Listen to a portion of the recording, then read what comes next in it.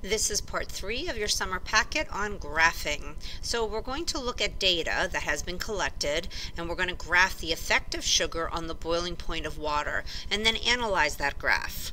So pause the video. You can either read on the screen or you can read on the paper. Hopefully you paused and read. Hopefully you understand most of that information, but I do want to point out a few things. The first thing is your independent variable is the thing that you're changing, so that's going to be what's called the cause. And the dependent variable is what you're measuring because of that change. So how is it going to be affected by it? So that's called the effect. So cause and effect. So what I mean by that is this. Your independent cause is your mass of sugar in grams. That's what that G is. So this is what we're changing in our experiment. The effect, or the dependent variable, is our boiling point temperature in degrees Celsius. So in other words, I'm hoping at this point you know that the boiling point of pure water is 100 degrees Celsius. But if I look at this data, when I add a solute, in this case sugar, it changes the boiling temperature of that solution. Now that pure water has something in it, like a solute, and it is dissolved, now it is now a solution. So I don't know about you, but I do not see 100 degrees Celsius on here. So the cause, the independent, adding that sugar to the pure water and now making it a solution, how does that boiling point is affected? So again, pause, read, and then I want to bring things to your attention. So the first thing we need to do is make a graph of this information. So I tell you what's on the x-axis. I tell you the increments, in other words, each line, what does it represent? And I'm telling you, you're starting at 0. I'm also telling you on the y-axis, you're going by 0.2 increments. In other words, every single line is represented by 0.2. But this is a little tricky too. I'm telling you to start at 100 degrees Celsius and not at 0. And I'm telling you to do that after that zigzag line. And that zigzag line is really a break. So guys, you also want to remember to include labels on both your x and y axis with the units and include a title. So this is your graph. Now your paper might look a little bit different. Mine are a little bit more like rectangles versus yours looks really like squares. And again, it was just to make sure that I fit all the information on my screen to show you. So now here's our break, and the reason for that break is, well, we're starting at 100 degrees Celsius. So if I'm starting at 100 degrees Celsius, let's say if I was starting at 0, boy, that would be a lot of lines that would be unnecessary. So really all we're doing is chopping our graph paper to the point where we actually need the information. So here's our zigzag break. Our first line is 100, and I told you to go by 0.2. So I don't know about you, but I don't need to label every single line. So this is going to be 100.2, 0.4, 0.6, 0.8. I'm going to label the 101. I'm going to count up again and label the 102. Now I'm going to label my top line as 102.8. However, you, I do believe, have more lines. So you can continue on and label maybe 103 or 104. Now remember to label what's on this side, boiling temperature, and putting your units in parentheses. Now if you want to pause the video, you can do so and do that part, or you can continue playing and see what else we have to do here. So on the bottom, it does tell us to start at 0, and again, every line is 10, but I'm not going to do every line. I'm not going to label every line. So 10, I'm going to label my 50, 100. So I'm going to label every 50 all the way through. And again, your unit, your label, mass of sugar, and your unit of grams. The other thing I tell you to do, of course, is make it a title. So at this point, make sure that you have all of your numbers that you want labeled on your graph, your labels, your units, and a title.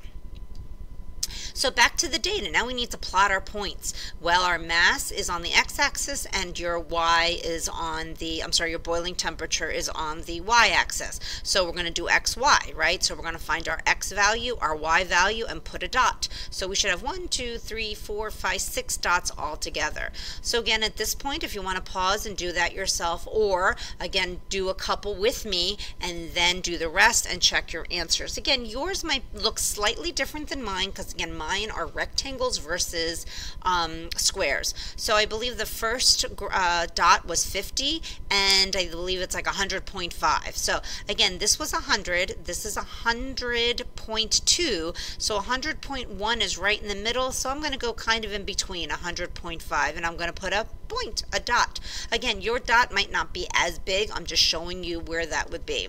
So do your X and Y all the way through for your 6 points. And again, my last point has to be above the 102.8 because it's more than that, so I just kind of estimated. So yours should look similar. Again, might not look exactly the same, but similar. So pause the video and make sure that you have that done. So pause the video again, make sure that you read this, and then I can point some things out.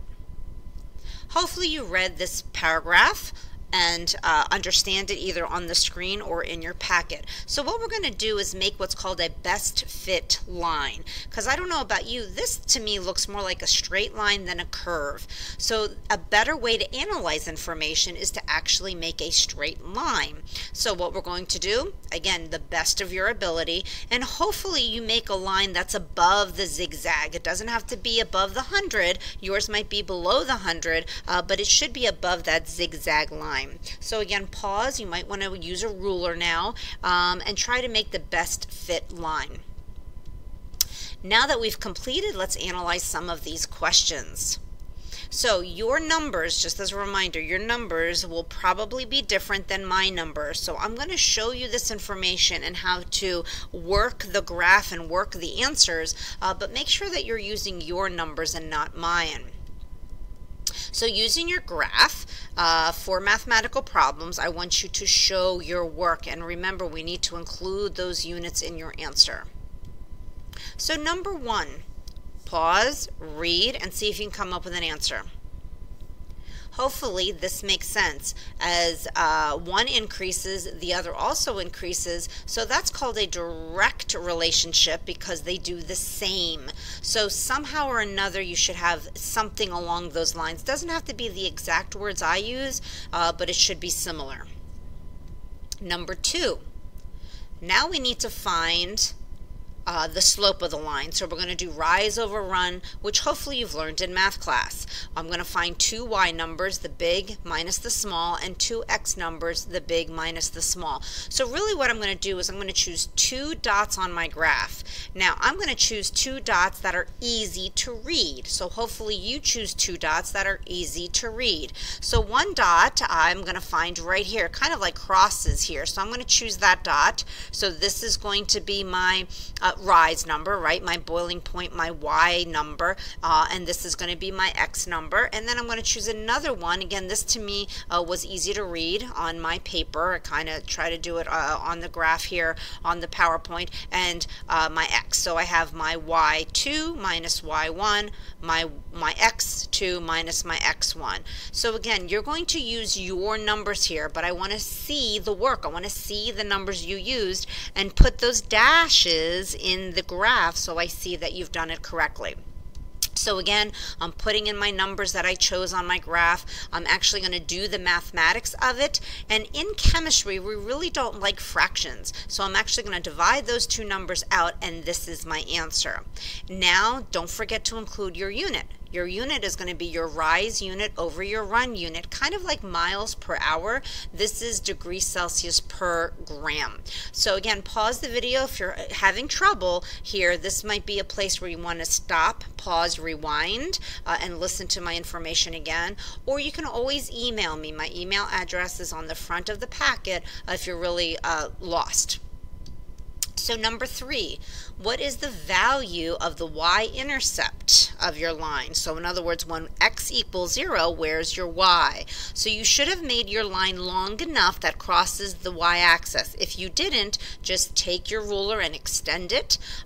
So now you're going to find that value. Again, my value is above the 100. Your value might be between the break, or I should say below the 100 degrees Celsius. So again, it's up to you, but you use your numbers of your graph. So mine was 100.15 degrees Celsius. Number 4, again, you're going to use your numbers. Now we're going to form this equation of a line, this y equals mx plus b. So again, look this over. It tells you exactly what values is going where, but you using your numbers and these are mine. That's all I need is that the equation of the line formula using your values. So this is just a little extra. I want to make sure that that y really comes out to degrees Celsius unit, because our y is what's on that y-axis. Remember, the y is the y-axis versus our b is the y-intercept, where it actually crosses the line. So our slope we found out to be degrees Celsius per grams. We're going to multiply, right? When we have two things in parentheses next to each other, we're multiplying, and our x-axis is in grams. We're going to add degrees Celsius, which is our y-intercept. So let's look at this area first. Hopefully this kind of makes sense, where you look at this and go, well, 5 degrees Celsius over grams times grams, really those grams are going to cancel out, and I'm left with degrees Celsius, right? So then we're going to add the degrees Celsius here, and when I add units, it just stays the same unit. And again, if this is a little complicated, rewind and rewatch it, but at the same time, this is just a preview of what we're going to be learning throughout the course, how to deal with units.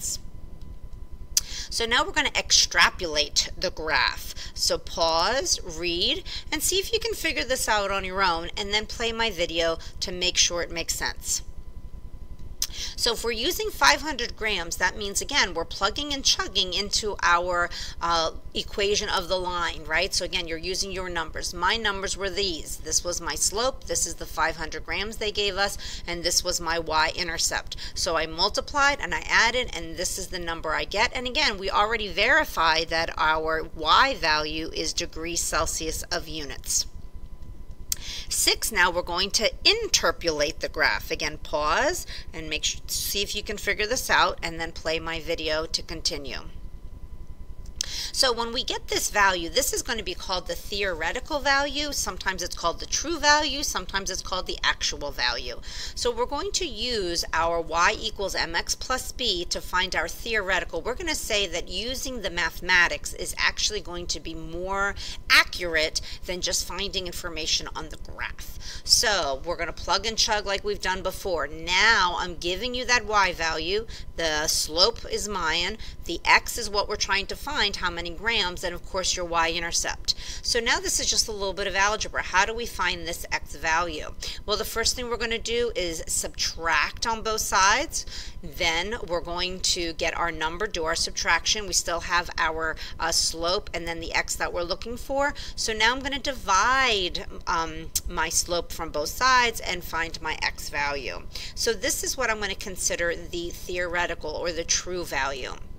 Now we're going to go back to our graph and we're going to say, okay, at 101.4 degrees Celsius, we're going to put an X as to where the experimental value of the grams would be.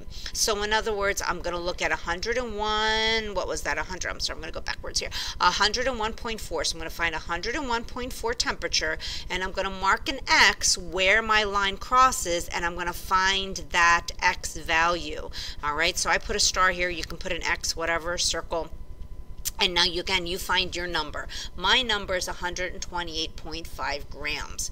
So now, ladies and gentlemen, we have a true value and we have an experimental value. So we're going to find out how the error, the percent error that this caused, right? Because when we do experiments, it's not going to be exact 100% of the time. So we're going to talk about errors when we are going to do labs. So one thing I want to notice is, first of all, this is the entire equation or mathematics of it. I want to bring to your attention these guys. That's called absolute value. In other words, this top number has to be positive. When we're dealing with percent, it has to be positive. So I'm going to take my experimental value. In this case, it was my number 7, my theoretical value. Now, if this number 6, was bigger than my number 7, I would have just switched it. Okay, not a big deal. We just need to know that we're subtracting, and of course your number 6 answer on the bottom. Now again, this is a little tricky because you have to do mathematics like 3 times. I'm going to tell you to subtract, hit the equals, divide, hit the equals, and then times 100, hit the equals. So again, on your paper, you're using your numbers, but show me the numbers you use, and then times 100. Then pause and do the mathematics. I got 10.72%. So there are always three possible reasons for errors, three categories: human, equipment, and calculations. So hopefully you can think of at least one error in each of those calculations. Okay, make sure to do this.